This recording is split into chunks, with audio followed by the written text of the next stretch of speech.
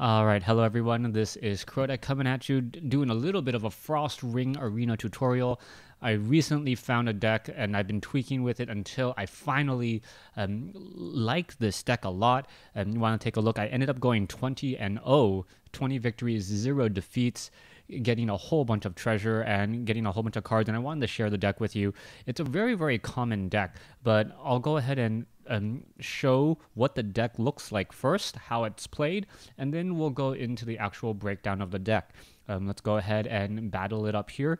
Now, the basics and the premise of the deck is like a lot of the decks out there. It uses lightning elementals, it uses Gore Master, it uses Crush to really push through a lot of damage, and it also uses Boulder Tossed, which really works out well. Being able to do immediate damage to your opponent, not having to worry about blockers, is always a very, very good aspect. Now let's go ahead. I'm going to keep this hand. The hand seems really strong, and we'll just go at it straight from here. Usually the deck wins its games within the first 4 to 6 turns. I've won a couple of games where on turn 4 I just have enough. Some games go a little bit longer, turn 5, maybe even turn 6. This round it might actually take a little bit longer because my opening hand, even though it does have a lot of shards, I just drew another shard, which is not characteristically common. There's 25 shards in the deck, or resources in the deck, so it makes for a little bit of an interesting time. Now, the name of the I should not be drawing shards at this point. So the name of the game here is to try and use your Lionel Flynn's hero power in conjunction with the Gore Master as much as possible. The Gore Master is a 3-drop 1/3 orc that ends up dealing additional damage or gets his attack doubled every time you gain a charge. Well, with Crackling Bolt, Crackling Sprout, Crackling Vortex, okay, I'm just top decking way too much here. It's actually really, really bad. All right, I'm going to gain a charge. I'm going to proceed to the attack phase. I'm going to attack. Let's see if he blocks. Oh, nope, does not block. So I'll go ahead and save that. It push 2 damage through. Eventually, I did deal 3 damage that turn because I do have a Crackling. Well, I have the Arena Regular that also says when you gain a charge, this deals 1 damage to each opponent. So very, very strong synergy in the deck. Now, in the early stages, you can usually end up winning the race by drawing the necessary cards. Okay, that Griffin might be a problem. No, shouldn't actually be a problem here. All right, so, but it's probably not gonna. Well, I'm just drawing way too many shards. All right, so I'm gonna go Crackling Vortex here. Let's see. I'm gonna give it +5. So, and if it decides to block, I can always use the Crackling Sprout to save the damage. Nope. It's not going to be doing that, so he is now down to 11. So this is a pretty bad draw. But even though that this is a bad draw, if you guys are watching this right now, there's still a number of cards that will pretty much auto win me the game. Boulder Toss is one of those cards. It will automatically win me the game. What other cards? I think that's pretty much it right now. Okay, Burn can help, but not really going to be doing that much, so I'm going to proceed to the attack phase. Okay, attack there. Pass priority, it's going to block. Okay, now I'll Crackling Sprout. It will end up giving a little bit more damage and push through more, so does another point of... Oh, no, I dealt 5. All right, my burns also do 3 damage instead of just 1 because of... All right. Let's see, he's going to push through damage there. Not a problem. Is he going to drop another blocker? Oh, yes, he is. I'll resolve that. And, well, I'm going to force to burn it. And now I am in the land of top decking. If I draw another shard, I can't believe I've drawn so many shards already. Wow, this is just painful. Like, I should not be drawing this many shards. Okay, didn't get a card I needed here. That's a problem, but even, I mean, come on, I've only gotten 3 cards that are not shards, and I'm still relatively in this race to win it. So I guess that could just speak to how strong the deck is and how well it can work. I think I need a little bit more now. All right, there's another burn. All right, so that's all I needed. So I grabbed a shard, and now I'm gonna burn for 3 damage. So even though that was a really bad draw, you got to admit that was a bad draw. Even though it was a bad draw, I still was able to get through enough damage. Yes, the guy only had 15 life, but you can see that was not actually a good example of how the deck is supposed to work. Let me play another round. So that was a bad draw. Hopefully I'll get a better draw this time around. There's only 25 shards in the deck, and I think more than half of the cards I drew were shards. I got 4 non-shards and I think 9 shards. Probability is not that high for that. All right, and now, let's see. I think I have to draw again. I cannot. If I was going second, maybe that would have been okay. Okay, there. That's okay. This is a decent draw. And it's still hurting me just a bit, but this deck has a much higher potential. So Savagery, Shard of Savagery, go ahead and get a Ruby Shard. Now, there's only 4 Crackling Sprouts in the deck, and those are your only wild cards in the deck. So you really don't need that much wild in order to get your deck going. All right, so there's a Worker Bot. Pretty easy. Oh, he's going to give it 2-1. All right. Come on. Another Shard. I have a 2 out of 3 chance. Okay, perfect. So I can do that. I could Crackling Bolt here, but I think I'm going to try and save that. And see if I can work through some magic here and get this deck to work like I want it to. All right. Oh, it's a 3-1. Oh, that's and a malfunctioning Warbot on the table. All right. You know what? I'm gonna burn. I'll burn the Worker Bot. Yeah, I'll burn the Worker Bot. It's a 3-1 defensive. I don't like that. Move it off the board. Pass priority. Okay. Okay. So.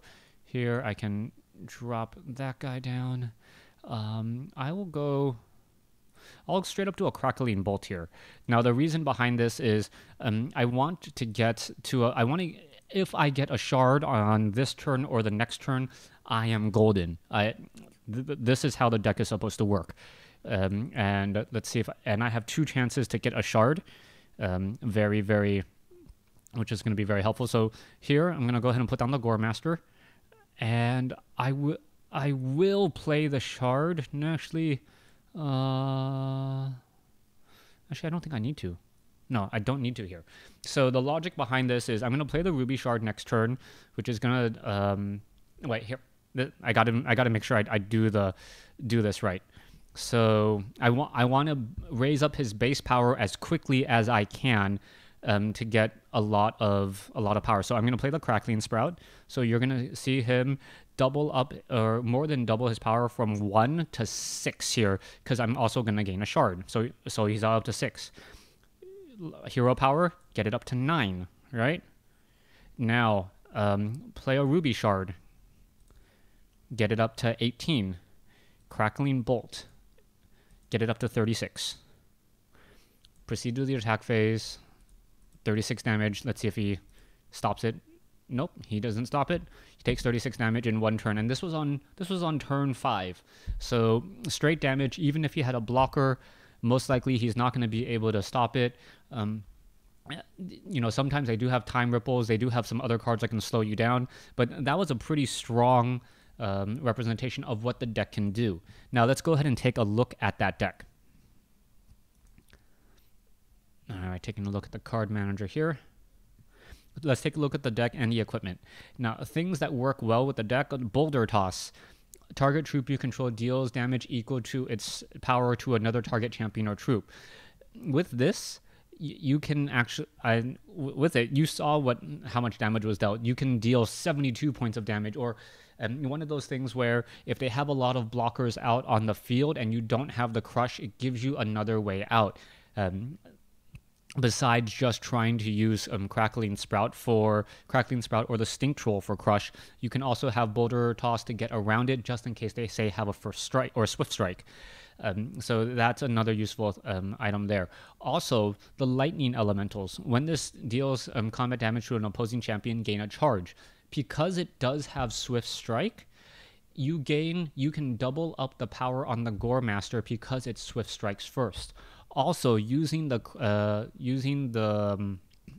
Crackling Sprouts or the Stink Trolls on the Lightning Elementals, so even if they block, you can, if you deal 1 point of crush damage to your opponent, it still doubles up the Gore Master. So that is also very, very helpful.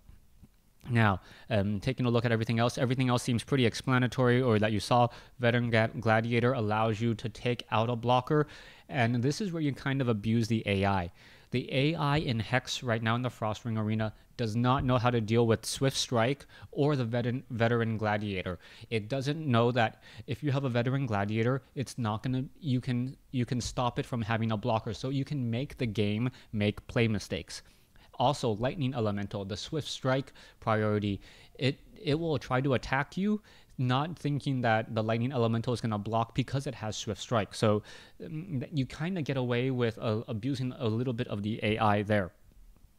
Taking a look at the 2 cards that are PvE cards, the Brutal Commander is used in here to try and grab your Gore Master or any orc that you need specifically. If you need a Veteran Gladiator or your hand isn't as strong as you want it to be, drawing that Brutal Commander and is very, very helpful because it lets you draw that additional orc that you're looking for. Also, if you take a look at that equipment, the Zealot's Skull gives the Brutal Commander speed.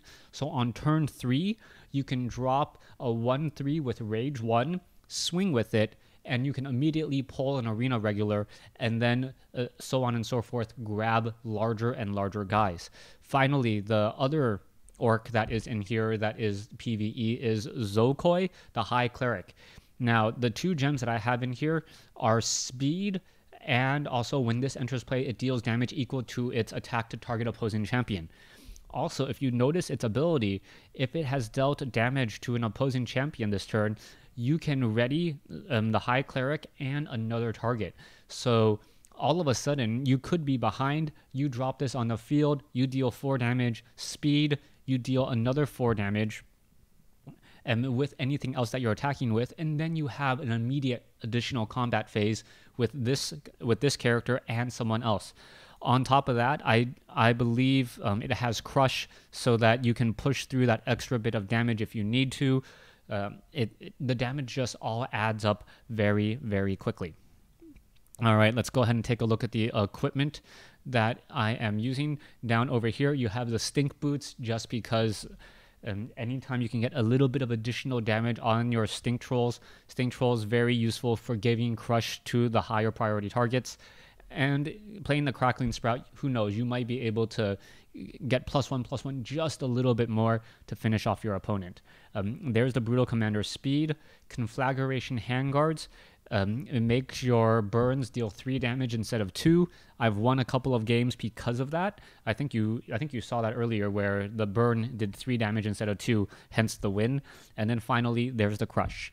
If you guys have any questions, let me know. I'll try to respond to questions about Hex here. This Hex has really turned into a lot of fun now that there is the Frost Ring Arena, and you actually have something to kind of grind out and work towards. So for anyone who really liked old school RPGs and MMOs, where you like a little bit of that grind, where you're trying to explore dungeons and trying to collect more things, this is a definitely fun game. I've had a lot of success with this deck. Hopefully you will too. Thanks for watching. Thanks for listening. Hope you guys enjoyed it.